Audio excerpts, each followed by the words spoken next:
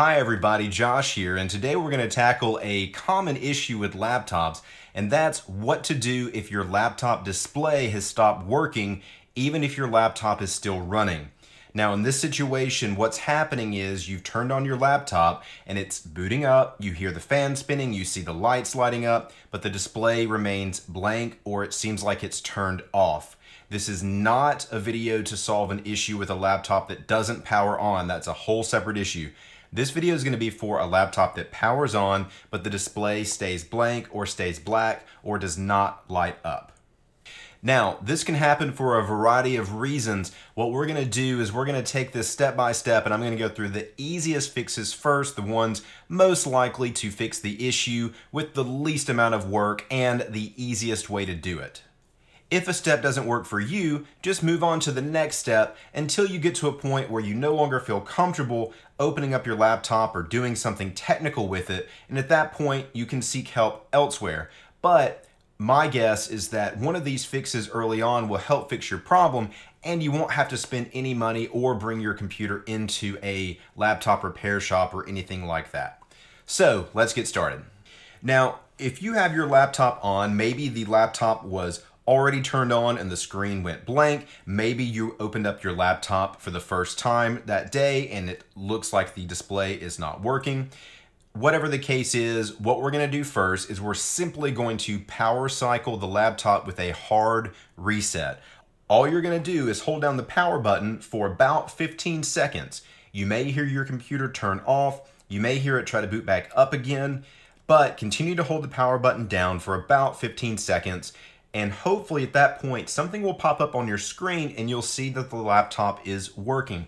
In a lot of cases, a quick hard reset will actually fix the problem with the display. If it doesn't, we're going to move on to the next step.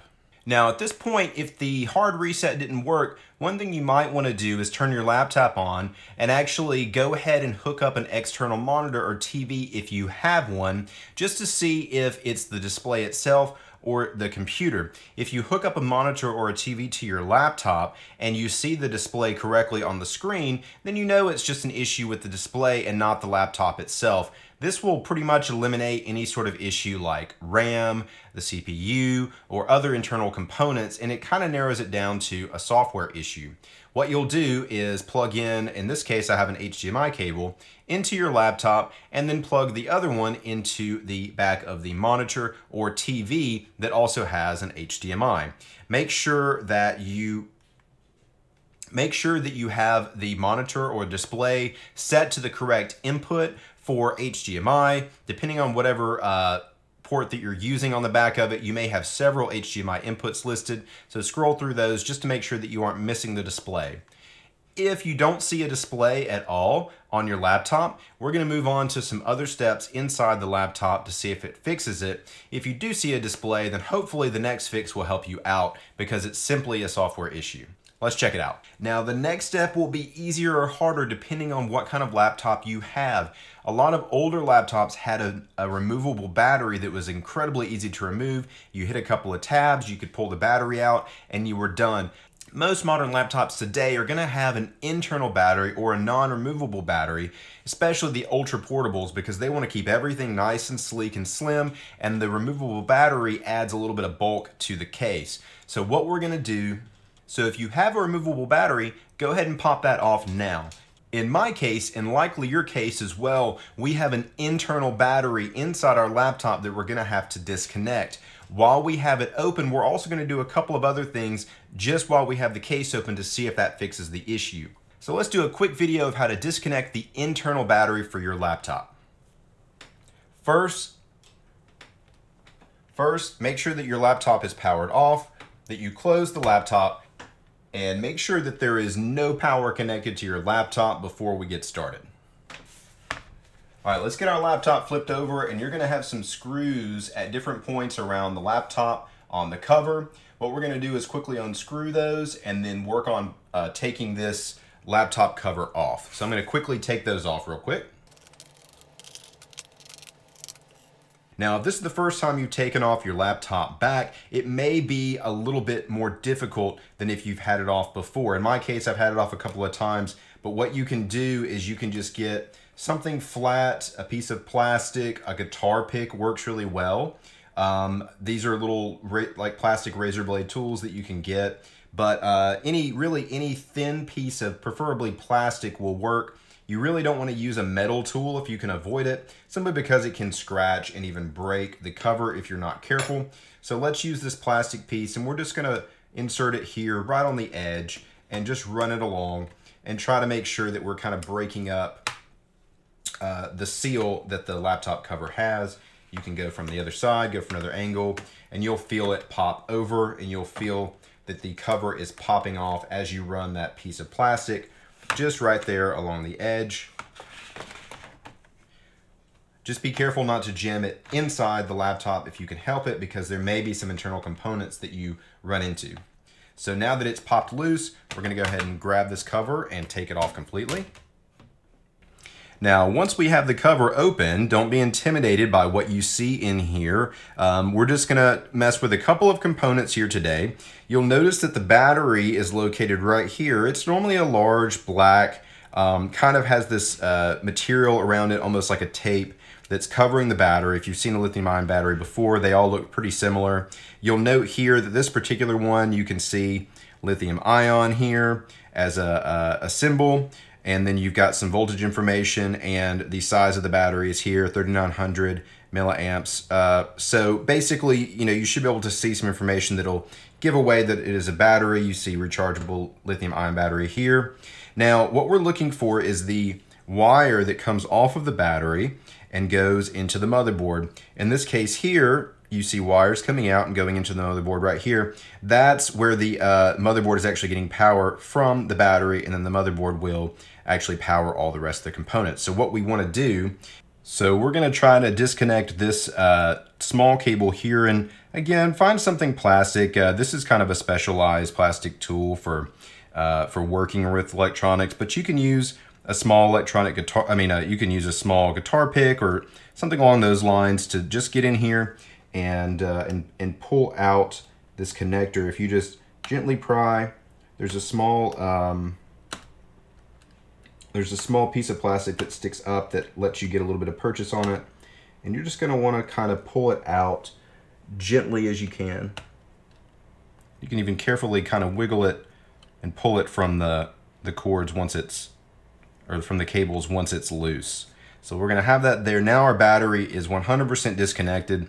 If the laptop is not plugged into an AC adapter, it is receiving no power because the battery has been disconnected. Now at this point, what we're going to do is we're going to actually put this cover back on for just a second, and you don't have to put the screws back in, but we can turn our laptop over and actually test to see if this fix has worked already. So if you turn the laptop over, just be careful if you don't have the case 100% attached back. Turn the laptop back over, get your AC adapter cord, and go ahead and plug it in. At this point, the laptop will have power from the AC adapter, but it's no longer connected to the battery, so it'll be on AC power only. At this point, you can turn your laptop on safely. We just don't want to leave it on there for long periods of time. And if you turn it on and you see your screen is coming to life, then the problem is fixed. We really don't have to go to any more troubleshooting. But if you press the power button and you see the same thing as before, that your laptop is turning on, but there's nothing on the screen, we can move on to just a couple of other steps. I'm going to go ahead and turn my laptop back off. Hopefully at this point, your laptop is booted up like normal. And if it hasn't, we can move on to the next step. If it did fix your problem, go ahead and drop a comment below to let the community know what's going on, and consider dropping a like on the video if it helped you. I'm going to disconnect the power cord,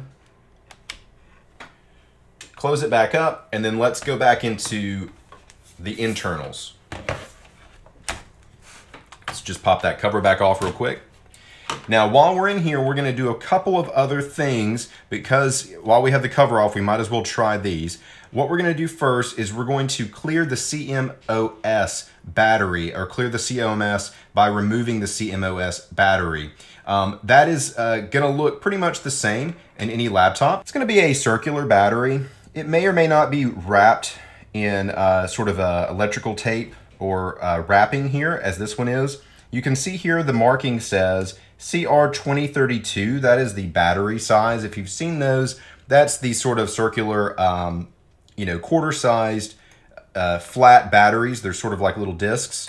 And that's what this battery is here. So you can see that it's got a little bit of a wrap on it, and that's to protect it from falling out. Since laptops are moved around quite a bit and the laptop won't work if this battery comes out, they keep this wrapped so that it doesn't fall out accidentally. So if yours is wrapped, one thing that you can do so that you don't have to try to take this wrapping off is you can actually disconnect the cord from the motherboard piece itself. In this case, you can see that the cable comes out here and actually runs underneath, pops up here, and then connects to the motherboard right here in this little connection. So what we can do is we can actually take this connection out to clear the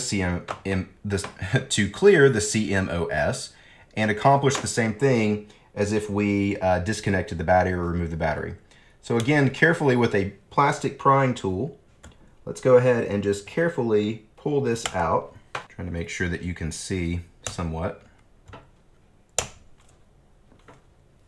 Depending on your particular laptop, it might be a little stubborn. You can see mine came out there. Just very gentle, even pressure on both sides, rock it back and forth until you can get it to come out all the way. So now you can see that this has been disconnected.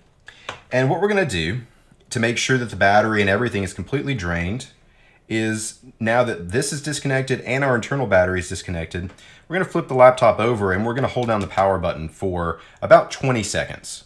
I'm gonna set this case cover back on just in case. Flip it over. Remember, there's no power to the unit whatsoever. Be careful opening it back up. We're gonna hold down that power button for about 20 seconds. That's going to ensure that all of the power has been discharged out of the battery and that the laptop has gone completely dead. Normally when you turn your laptop off and if it's connected to battery power, whether or not the battery is dead, the CMOS battery will actually stay live to protect the laptop's settings. And what we've done now is we're resetting all of that by making it lose power. So now that we've done that for 20 seconds, we're going to close the screen back. Remember, nothing should have happened. All we did is clear the battery there. Now what we're going to do is let's get that case cover back off. Let's go ahead and reconnect the CMOS battery. Be very careful to make sure that it is faced the correct way. We've got that reconnected. Before we reconnect our battery, we're going to do one more thing. We're just going to check to see if our RAM has been unseated or if there's any other issue with the RAM that we can detect. Now, this particular laptop does not have a RAM issue, I know, because it runs fine. But what you can do is you can do a little bit of a process of elimination with your RAM to see if that's a culprit for you. So the RAM in this particular case, it's always in different places. You'll have to check your particular motherboard manufacturer, or you'll have to check your laptop manufacturer for specifics, but in mine it's underneath this sort of metal shroud here. So I'm just going to quickly take this shroud off. It's got a few screws here that I'm going to take off quickly. Make sure you keep these screws separate if you have to take any. Make sure you keep these screws separate from the ones that you took off of your case backing, because they will be different size. And also note that some of these screws in here may be different sizes depending on where they came off of the shield here. Mine look like they're all the same size, but just be careful.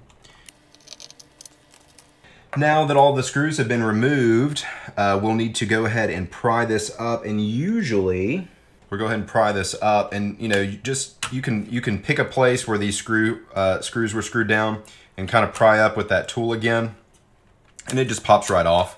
It basically just pops into place. So we're going to take that off, and you can see here that now we see a RAM stick located here. Yours will look similar. You may have two. You may have just one like mine. But either way, all laptops are going to have some sort of a RAM slot here. And it's going to look something similar to this. It's just a couple or 3 inches wide, your RAM stick, and then you're going to have this sort of these sort of arms.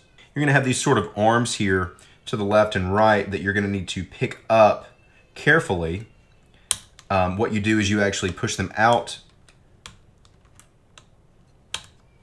pushed out here, and then the RAM stick, you can see, kind of lifts up on its own, and then you can actually pull that RAM stick out, just like this. While you have it out, what we're gonna really do is just reseat it, but what you can do is take a little bit of 90% isopropyl alcohol on a cleaning cloth or an eyeglasses cloth, and you can actually clean this up just to make sure that it's making good contact. And then you can just reseat that back in and make sure that it is 100% reseated. And then when you're sure that it's in, make sure, by the way, before you stick it in, that you check to make sure that you're in the right position, the position that it was when you took it out. Slide it in and then push it down. And those clips are gonna automatically go back onto it, make sure that they're secure. Now, once you've got your RAM stick back in and you put the cover back on, we're gonna reconnect the battery just in reverse of how we took it out. We're gonna go ahead and slide that back in. Make sure that you've got it completely seated. You should feel a little bit of a click there, and it should go into the socket, and you should hear a little bit of a pop as it goes in all the way and it's seated all the way. Tuck those wires back under where it was before. Now we have our CMOS battery reconnected. We have our main battery reconnected. Our RAM has been reseated. When we had our batteries disconnected, we hit the power button and held it for 20 seconds. And at this point, we're gonna put the cover back on and check to see if our laptop works as normal.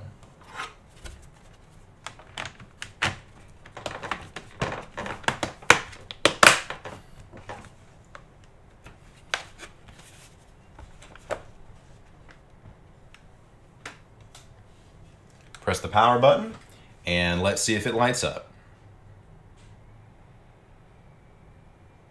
I hear the fan spinning and I see Lenovo coming up on the screen, and it looks like it is working fine.